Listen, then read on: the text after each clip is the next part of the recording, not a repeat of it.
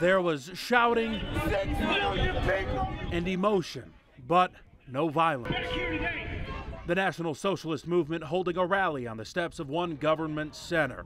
Roughly 200 members of the community there in protest. The courage that it takes to come up here to even witness this, and at the same time the control and power that it is to restrain yourself. I want to show them up close and personal what I feel true ignorance is. While many shouted obscenities toward the NSM members, some took a much different approach. Deontay Moss brought a sign that read, "You hate me, I love you." They just need to be told, or somebody needs to let them know, that they're loved too, and that somebody loves them. And I think that's the message that I want to promote today. A common argument against the National Socialist Movement is its use of the swastika.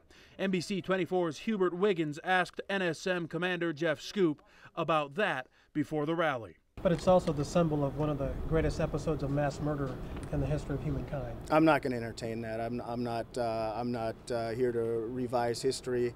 I don't believe in the Holocaust myth, and it's not something that I'm here to discuss today. It has nothing to do with the National Socialist Movement today, and what might have happened, what they claim happened in the 1940s has nothing to do with any of us here today.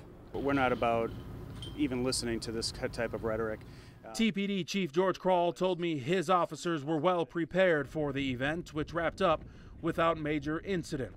During the rally, one of the barricades broke open for a short time, though nobody attempted to cross it. At least one was escorted out of the enclosed area after throwing something toward the NSM rally.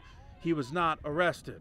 After the event, crowd dispersal took some maneuvering. I don't think it's fair, man. It's not fair. One was taken away in handcuffs. Police were eventually able to move the crowds. No reports of violence, injuries, or property damage. Jim Nelson, NBC 24 News.